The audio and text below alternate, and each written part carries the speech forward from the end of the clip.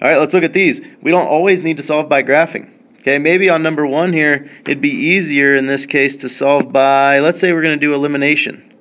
Okay, if we think elimination, we need to get one of our variables to drop out. Let's try to get our x's to drop out. So we have a positive 2 down there. We need to multiply the top by a negative 2. Distribute to everything.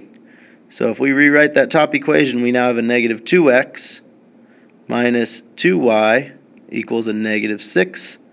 Let's go ahead and rewrite this equation. Let's bring it down. 2x plus 2y equals 6. Now look what we get. We get our x's to cancel out. Negative 2x and a positive 2x is 0. Negative 2y and a positive 2y is 0. Negative 6 and 6 is 0. Well, 0 equals 0. That's true. Okay, if you get two numbers that equal each other in a true statement, that is going to be infinitely many solutions. Okay, they equal each other. If we had 5 equals 5, that would be infinitely many solutions. If we had 10 equals 10, same thing. If you get a true statement, infinitely many solutions. All right, let's look at number 2.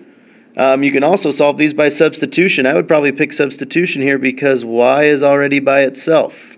Our variables aren't lined up, so elimination wouldn't be very easy. They're not both in slope-intercept form, so we probably wouldn't graph them. Let's use substitution.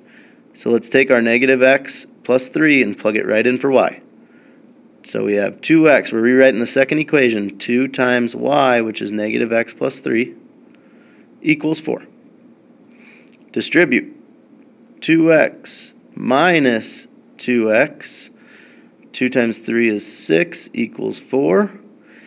2x and a minus 2x, if we subtract those, we're left with 0. 0 plus 6 is 4. 6 equals 4. Well, that's not true. 6 does not equal 4. If we get a false statement like 6 equals 4, we have no solution. No solution. If we get 6 equals 4, that's not true.